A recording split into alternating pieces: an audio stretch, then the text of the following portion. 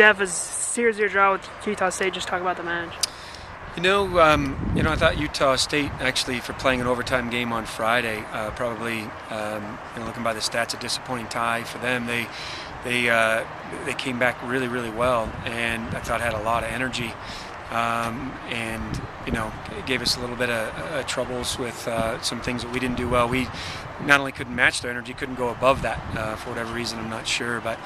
In the end, still created some really good chances. I think the thing that sums it up is, you get 24 shots and only 6 are on goal.